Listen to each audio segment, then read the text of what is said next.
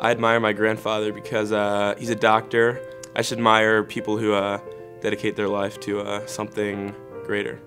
Two musicians that I admire a lot are Joshua Bell and David Kim. He's the first violinist for the Philadelphia Orchestra, and I've always wanted to play for them and be a soloist there.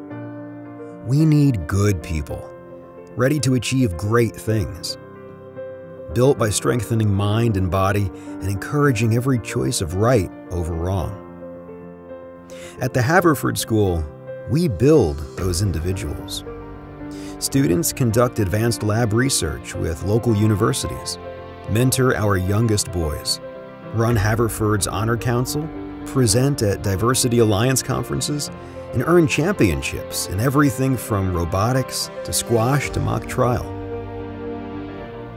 Our extraordinary educators, experts in their fields, as well as in the art and science of teaching young men, personally connect with and mentor each student.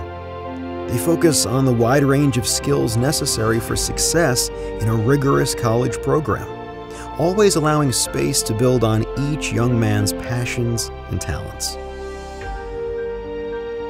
So I admire Elon Musk. He just kept working, and it wasn't really about the money for him. He just worked really hard because he wanted to be successful. I admire Mr. Pfeiffer, our Dean of Students. He walks the line perfectly of understanding who we are, that we're teenager boys in high school, while simultaneously pushing us to excel and to strive to be the best men we can be. We challenge our students to rise above, to meet the highest standards and fully embrace their potential to lead, serve, and create positive change, to become great men. It doesn't happen by chance. It happens at Haverford.